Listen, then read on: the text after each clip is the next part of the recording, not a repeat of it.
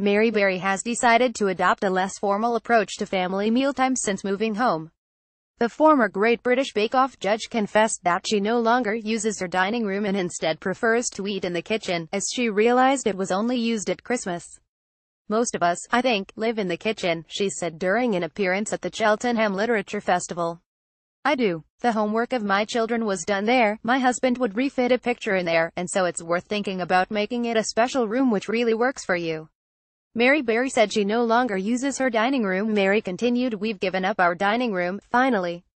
I don't think my husband really agrees with me, but I said we use it at Christmas time and occasionally for having people round. But it's much easier in the kitchen. I'm quite good at dressing the kitchen up so it looks rather special. I turn the dimmer down and light candles, and then my husband turns it up again." Story: you can buy Mary Berry's cake in your local supermarket. The 82-year-old has released a new book called Mary Berry's Household Tips and Tricks, and shared some of the advice she received from her own mother, admitting she doesn't like to rely on supermarket use-by dates. "I was brought up in the war and things were quite difficult. The garden was an enormous help then. There were no freezers, but those sort of tips I got from my mother about using things up," Mary said. "And also to use my nose.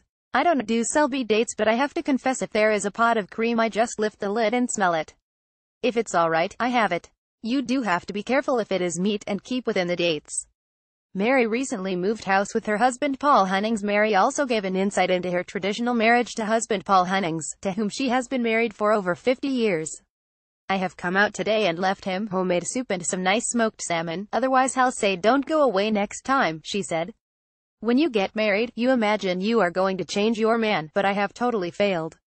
I love him dearly, but he could be doing his own lunch today." See the latest food news and recipes here. More on